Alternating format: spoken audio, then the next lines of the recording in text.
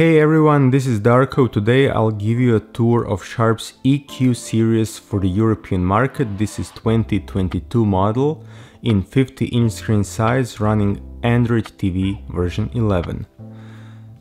So I'll press home menu that you see the home page. The home page looks like this. It's familiar Android TV interface.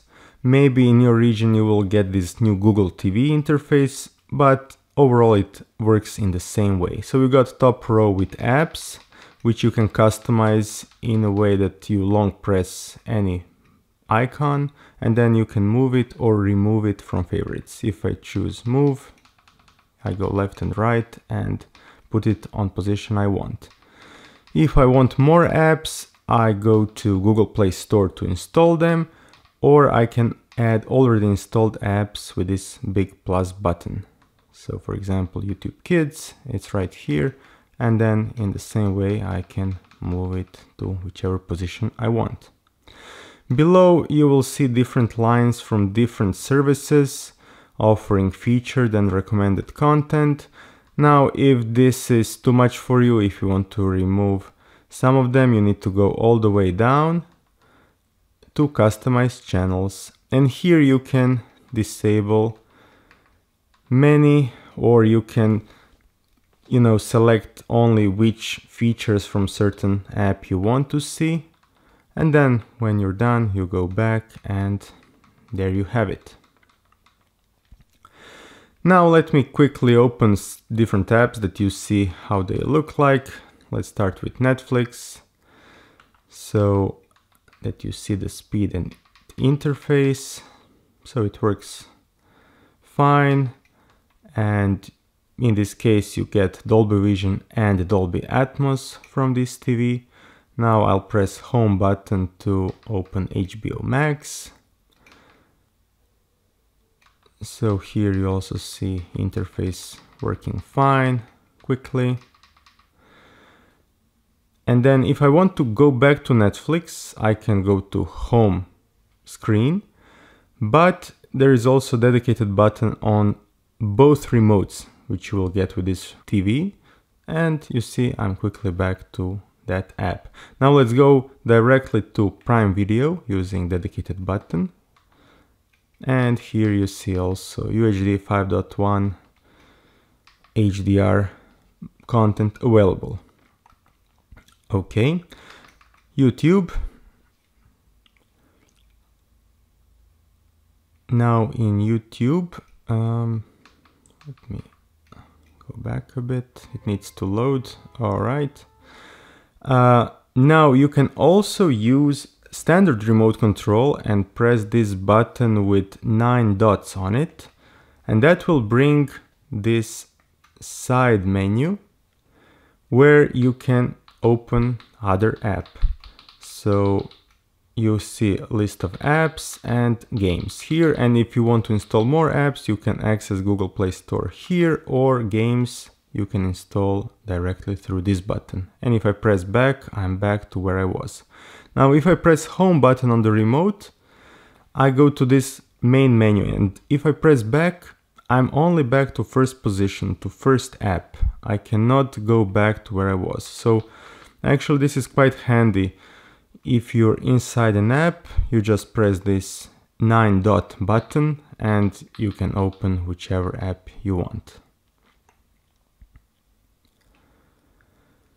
Okay, now let's see other menus which are available. So if we go to inputs, you see a list of different inputs which are available. And you can customize their names if you go to settings, and settings is this icon in top right. Here you will see different options. If you go to device preferences, you will see inputs. And here you can customize them and so on. So for example, HDMI 1, you can change the name. Here it's very easy. And now let's go back to other settings which are available. Network and internet, channel for live TV settings, your accounts and sign-in options, apps.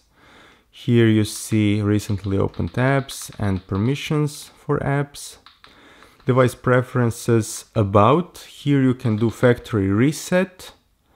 You can see Android TV version and other information. Date and time.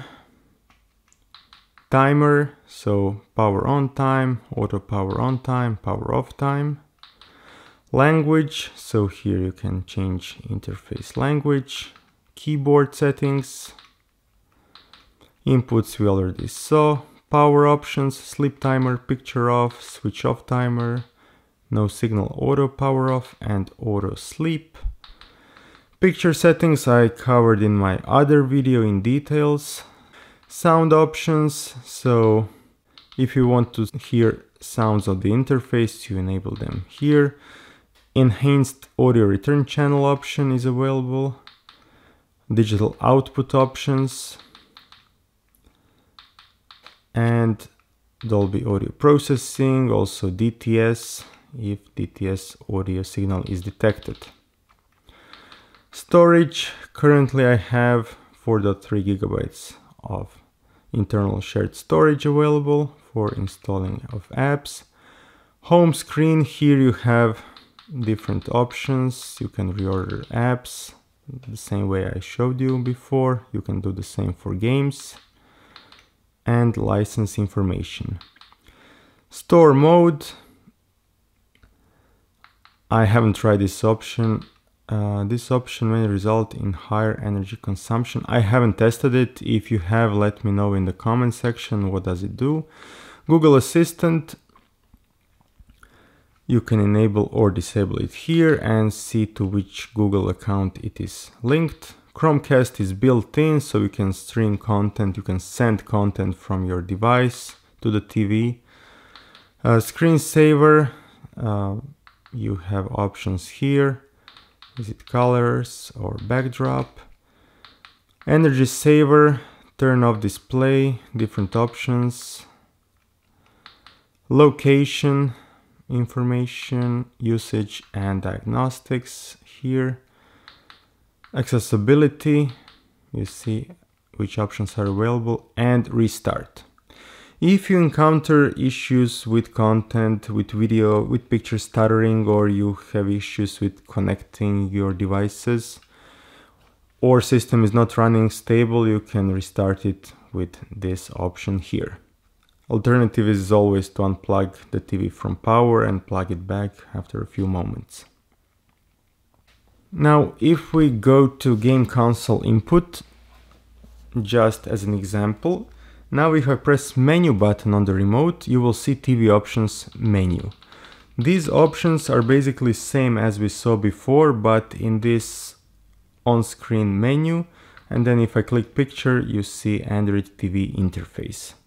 Now, once you're in a video on demand app like YouTube, if I press the same button, menu, you will only see device preferences, picture and sound. So you cannot, for example, turn off the screen and keep audio in this way. You need to use voice assistants, which is something I will explain in my separate video. I'll link it below.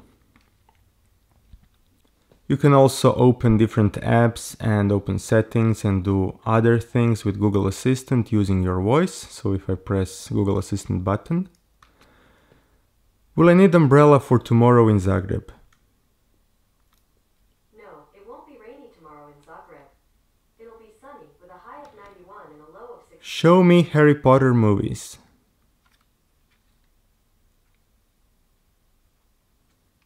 And you see results here from different apps.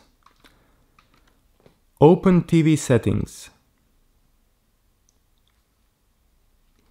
And there are plenty of other voice commands you can use.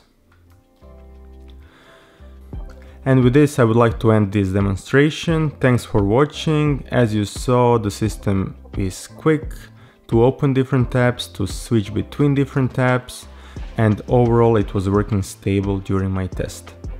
Thanks for watching. Let me know your experience with Android TV implementation on a Sharp TV, and I'll see you soon in my next video. Bye!